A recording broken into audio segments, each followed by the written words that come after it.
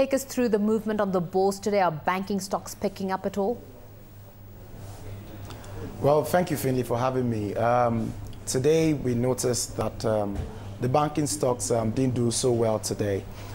Though the banking stocks were among the major volume drivers, but many of the banking stocks actually closed lower than they closed on Friday for today. We noticed today that there were 19 gainers today. Leading the charge of the gainers was Benue Cement Company of Nigeria and Glasgow Smithkline Nigeria PLC. Also, there were about 48 losers today. We had Ashaka Cement and Union Bank of Nigeria leading the charge of losers for today, while the rest of the stocks were a bit flat from where they were on Friday. Today, the all-share index went down by 118 basis points to close at 21,356.50 points. This is not unexpected for the week to start this way, but hopefully we're hoping that the market will recover going down further this week. Why is Benue Cement doing well, but Ashaka Cement is not? It's on the list of the losers. Sorry, come again, Fenly? Why is Ashaka Cement not doing well compared to Benue Cement?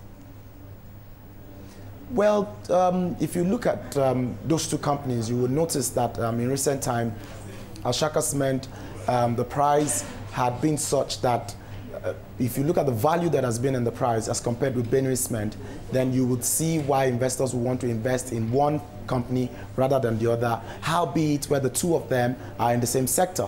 Because it's not just about being in the same sector, but it's about the value that is in each of those stocks.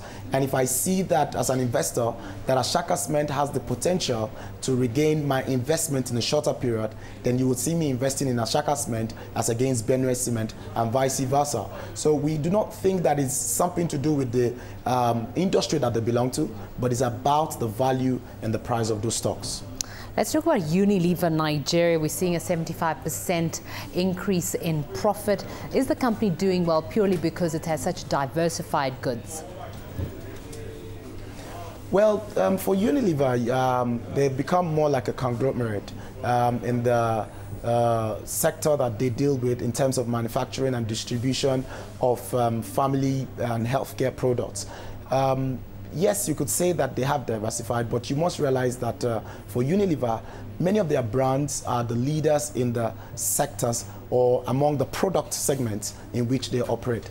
They have brands like Omo, they have brands like Lux, they have brands like the Pears baby range, and these brands are good brands in the segments where they play. Those numbers seem a bit aggressive in the light of the market, but we do not lose fact of the sense that we're going into the final quarter of the year. This will be the quarter that most companies in their industry do well in terms of the returns that is expected. And comparing this with what they did in 2008, where they achieved a 100% increase in their bottom line, we think that these numbers, though looking fairly aggressive, might be achievable by Unilever.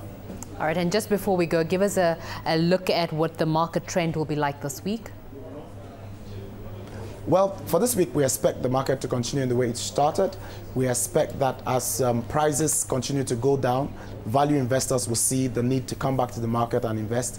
We do not expect the market to close this week lower than it did last week. We expect, if anything, that value investors will see that there is value in the market, because really the PE ratios that we have right now in the market are comparable to what you will get in any market around the world.